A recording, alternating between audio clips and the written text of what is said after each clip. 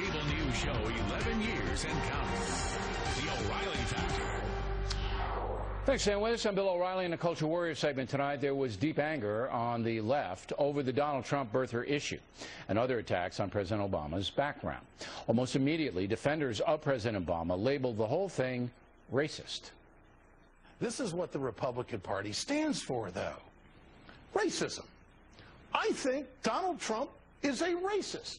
He said, we need to look at his grades and see if he was a good enough student to get into Harvard Law School. That's just code for saying he got into law school because he's black.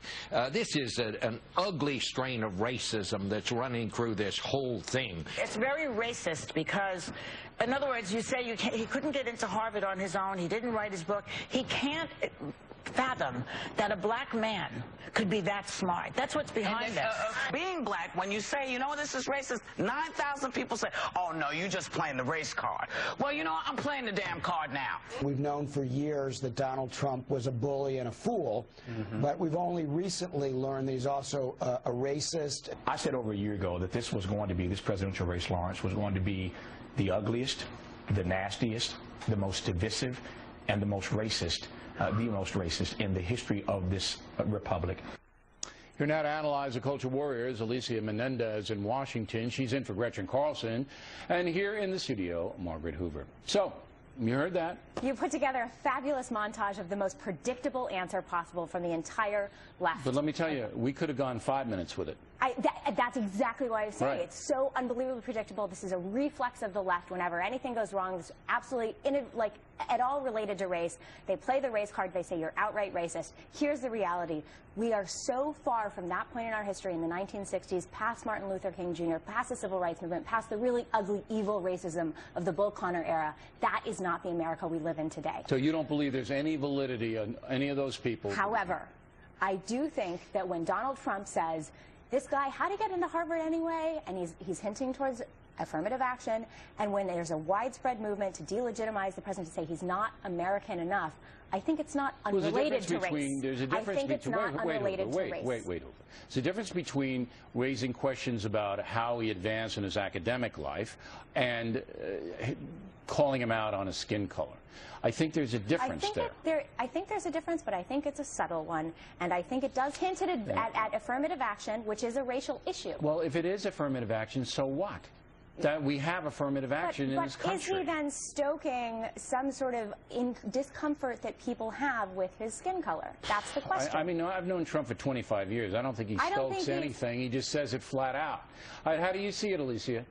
Well, I got to say, I agree with Margaret Hoover. I think that analysis is dead on, and I think this is the problem. There are big conversations we need to be having about the fact that there are still many racial tensions and anxieties in this country. Well, and when you start calling people racist... Let me stop you there. Go ahead. I don't see all of these racial confrontations in the country, and I do this every day.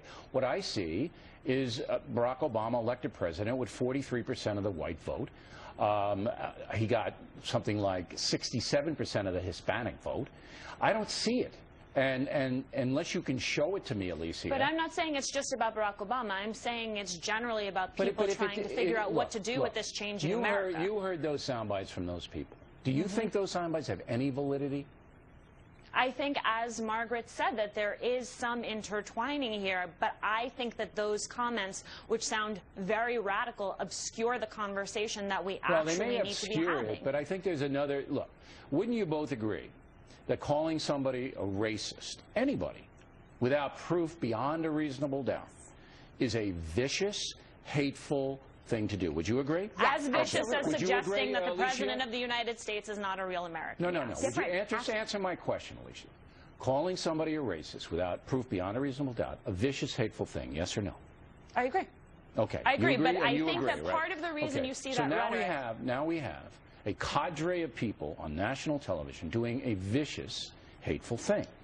But, Bill, they're doing it in response to what was a vicious and hateful thing coming out of the right. And there were very few people like you who were being honest and calling it what it was. You don't commit bad behavior and point to other bad behavior.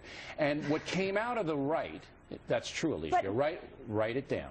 Don't justify bad behavior by pointing to other. Wait a minute. And the second thing is what came out of the right and was absolutely blown apart on this broadcast was the birth certificate might be phony. Yep.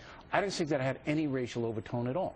It was a birth certificate. So you think it's just coincidental that the first president to have this type of public questioning of his land of origin, of being a real American, happens to be our first black president? That's just a weird coincidence. It's born out of hatred for the man. They'll get the people who hate Barack Obama will latch on to anything. I agree. And you don't believe that a small fraction of them, and a small fraction, because of his policies. I don't think that, and I think when you look at polling that's been done on this, it bears out that there are a lot of people who have anxiety around the fact I don't think it's a hate that black he is different, thing. And I think. All right. Well, let me give Margaret the last word. Go. Look, these people who are calling everybody racism, you're right. It's an unflattering and a decisive, divisive, not and a unflattering. It is a hateful thing to say, and I agree with you. But Alicia's right. Politics follows the lines of physics. Every reaction creates an equal and opposite reaction. And what's happened here is the left has reacted to the far left has reacted to something very, very ugly from the far right. Okay, but they can react. And there are reasonable people like us in the middle. They can react in a responsible way, as we did. We just took it apart. All right, ladies. Thanks very much. We appreciate.